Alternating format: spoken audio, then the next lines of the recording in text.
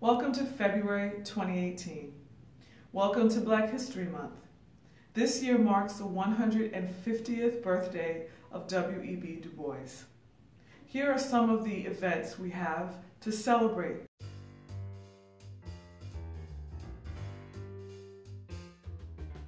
Our 24th annual Du Bois lecture will feature Dr. Raylan Rabaka.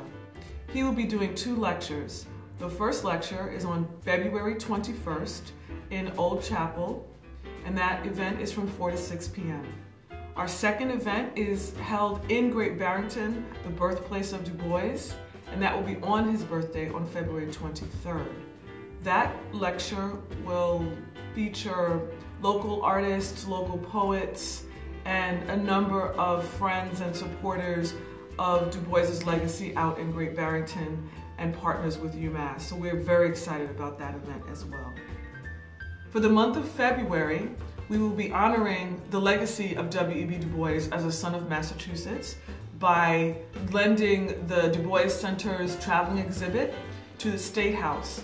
It will be on display on the 4th floor from February 12th to March 2nd.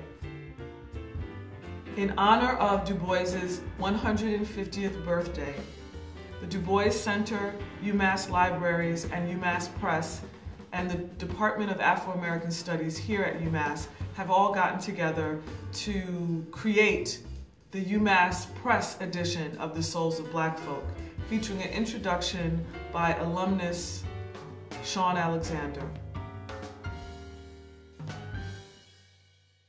We hope you'll join us for one, if not all, of these events.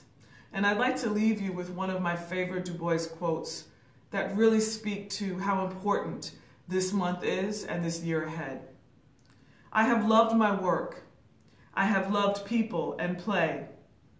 But always I have been uplifted by the thought that what I have done well will live long and justify my life. That what I have done ill or never finished can now be handed on to others for endless days to be finished, perhaps better than I could ever have done. And that piece will be my applause. That is by W.B. Du Bois, written on June 26, 1957, with specific instructions not to be opened until after his death. Thank you, and happy birthday, Du Bois.